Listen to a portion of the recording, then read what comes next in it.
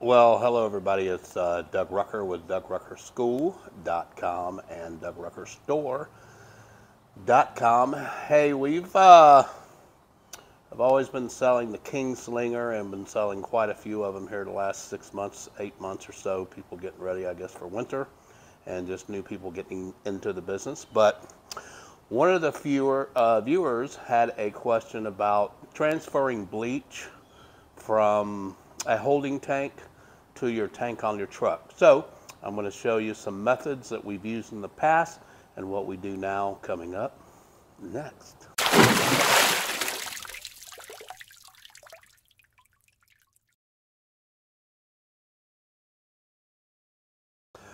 All right, guys, so pardon the mess. Haven't cleaned this up with the barn up in a little while, but all the leaves are in here from fall and winter, and I usually wait until they're all done and then come in here and do one cleaning. But anyway, few different ways you can transfer your bleach using your existing system, whether it's a air diaphragm system, a 12-volt system, multiple different ways you can do with your existing system, as long as you have it plumbed properly to use it, or disconnecting it and using separate hoses. But we used to use the air diaphragm pump. I have a 10-gallon per minute pump, just like what's on the Kingslinger, and so I have a separate air hose over here, and we would hook this up to the pump over there. I've got a little valve stem coming out of it, and then this other side we would hook up to the yellow hose that's on the Kingslinger, and then we would use this. We've got a 1/2-inch hose that's set up, and it just goes down with a 90 on the bottom of it, and we could throw it down into the bottom of our bleach tank here. And then we would have the outlet hose, which right now is in the water tank that we use to rinse when we're done. And then that would just connect over here to this ball valve. And this ball valve would go straight back. The hose off the ball valve goes straight back to our bleach tank, and it goes up to the top of the tank, similar to what you see on the water tank there. But the hose goes all the way through a uniseal, just like that looks, and then all the way to the bottom of the tank, and we've got it weighted with some PVC so that it stays at the bottom. And then that way, since the hose is at the bottom, if you've got soap in your tank, you're not going to get a bunch of suds coming up because it's not creating an air gap. Now that's a pretty easy way to do it if you've got the Kingslinger. Again, this is a separate pump that we used so that I didn't have to, a little bit more changing, not as much changing, but I didn't want to run it through the 200-foot hose on my Kingslinger reel, the full strength bleach that much. So that's why I had a separate pump just for doing that. Everybody knows on my Kingslinger, I do not use my third valve for soap. So if you wanted to, you could actually just use your unit here, and you could hook up a supplemental hose. We sell a supplemental hose kit. I think it comes with this fitting, and you hook it to that valve, and then the other end would go to, like we use wrap for cleaning gutters, to black stripes off of gutters. If I wanted to spread a lot of degreaser onto parking lots, I could do that. You could even spray acids through it. All types of things that you can spray through this pump. This is a very durable pump. So what you would need is you would just need this fitting that would go over that fitting right there, and then you would just need a hose long enough that's going to go from there to your fill tank, or your tank that's got bleach in it. Then you would turn both your water valve and your bleach valves off and use only this valve. So that valve would actually pull the bleach in. You would use your 200-foot spray hose over there and put it through the cap, loosen the cap on the bleach tank, and then just squeeze the trigger or use a ball valve or whatever. I don't really like this method because I have to open the cap. Our bleach tank is vented, so none of the fumes escape out of the top of it when we're filling. I like that much better. And so it just causes a lot less rust. So if you fill it by opening the cap, what happens is the exhaust or the gases and the fumes come up from the out of the manhole on the tank, and they'll float downward and start attacking everything on your truck or your trailer. But that is one method that you could use. One thing that's very important, no matter what method you use, you want to make sure that you rinse your pump out really, really well, and the hose and whatever you're using. That's why we have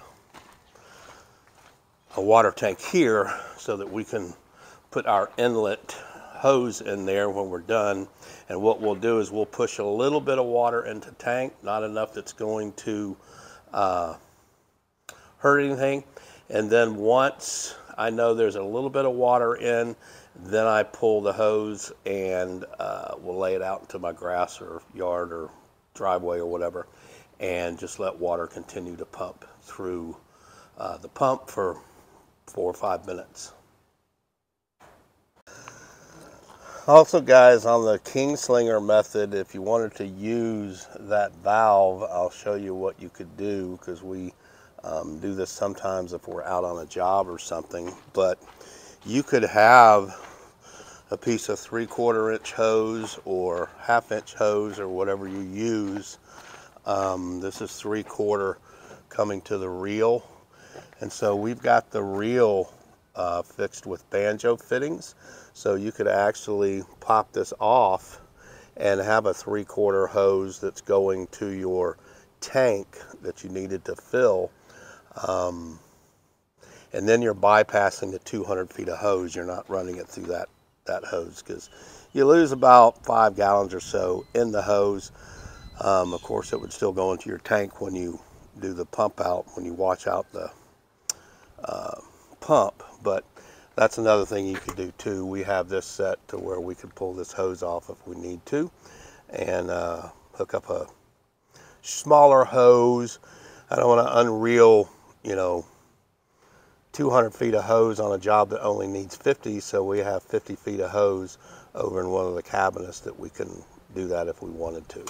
So that's another way that you could do it as well. Another easy way to do it is you could buy a separate auxiliary 12-volt pump like this. This is actually a 110 that just plugs into an outlet. This one doesn't have a switch on it, so as soon as you plug it in, it starts pumping. I don't even have this set up for transferring. This is set up so I can hook water hoses to it, depending on what I'm trying to. I use this for pumping out of barrels or just various things, so I use water hoses for that. But you could get the poly fittings that would fit your 1/2 inch hose and put, your inlet drop stick like this into the tank, and then hook the outlet up to your bleach tank on your truck or trailer. Plug this in, and it would start pumping. Another important thing to tell you guys is whenever you're filling bleach tanks, make sure that whoever is in charge of doing that, whether you're solo operation or you've got employees, that the person pumping the bleach never leaves the truck. Let's say you've got a 100-gallon tank and it's completely empty. He may walk off and try to do something else, try to multitask or whatever. Next thing you know, he's forgotten that he's filling this bleach, and before you know it, depending on the gallon per minute of your pump, this thing's overflowing. That has happened to us before. So I just had a rule when I had employees and multiple trucks and stuff, that anybody that was in charge of filling the bleach up that morning, They were never to leave the truck. They were to stand and watch the tank as it was filling up. Can't be on their phone, can't get distracted or whatever. It was just a hard, fast rule we had to develop. But anyway, oh, and one other thing is make sure they're wearing proper protection, eyeglasses, gloves, things of that nature. So, yeah, 12 volt, that would be a very easy way to do it. You could probably even find one that has a switch on it, so you could leave it plugged in. But this is just one of the flow jets that I have that I use for other things. So the way I do it now, guys, is I have this drum pump. It's an electric pump. It's not plugged in, but it's got 2 different speeds on it, and it's got this long stick, drop stick, that would go down, and it goes down all the way into the bottom of that tank. We just emptied this one the other day. We had a bank job to do. That one's empty, this one's full. So it goes all the way to the bottom, and then we just simply flip it on, and it'll start pumping right through that hose. And I'll come over here and I would turn the ball valve on, and it'll pump just like I was talking a while ago when I used the air diaphragm. And then once I'm done, what I do is I turn the pump off, and I'll pull it up and I'll hold it right like that to let it kind of drain out of the drop tube and get some going down the hose back this way. Then I take it over here, stick it into the tank of the water. I'll turn it back on, and I'll get a little water going through it. And then once the water is going through it and it's all the way to the tank, then I'll turn the pump off. I turn my ball valve off, because if you don't turn your ball valve off, the bleach will start leaking back through here.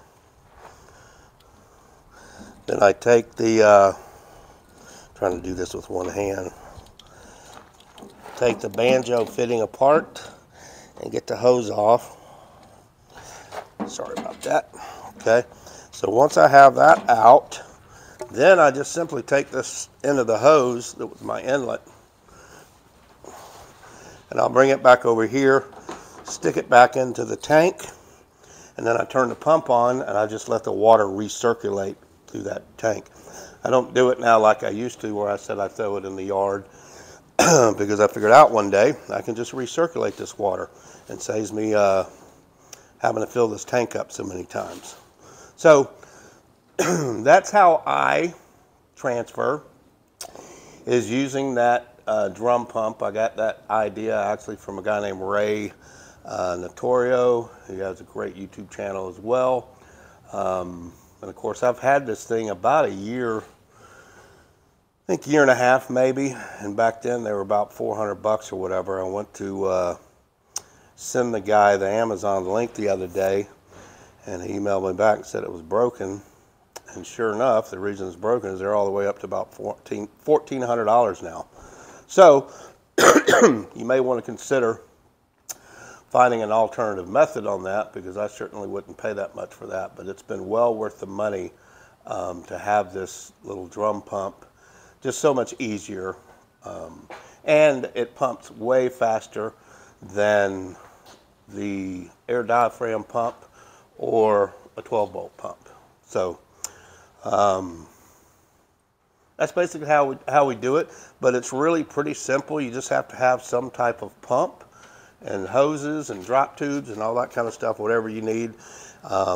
Inlet is going to be the